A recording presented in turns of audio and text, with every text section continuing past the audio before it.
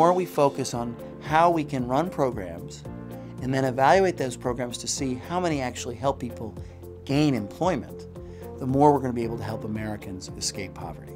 The actual benefit to a family suffering in poverty is helping them get a job. And if they have a job, their earnings are going to be higher and their income is going to be higher and they're going to be less likely to be poor. When we really look hard at cash welfare programs, for instance, we learned, when we really evaluated in a rigorous way, that rapid attachment to employment is likely to have greater success over the long haul than extensive efforts in training and education, absent employment. And that was an important lesson to learn, because some of our anti-poverty programs were putting people into training and education programs that didn't work and didn't go anywhere. But when we put them into work and then merged it with training and education, we had much greater success. We wouldn't have known that if we hadn't done rigorous evaluations of those programs and learned the lessons and then applied them.